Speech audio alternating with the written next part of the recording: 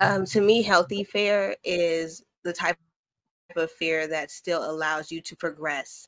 So there's the unhealthy fear is the one that makes you go back to or stay stagnant. So you're scared of failing, or that fear of failing stops you from taking that leap and just trying it.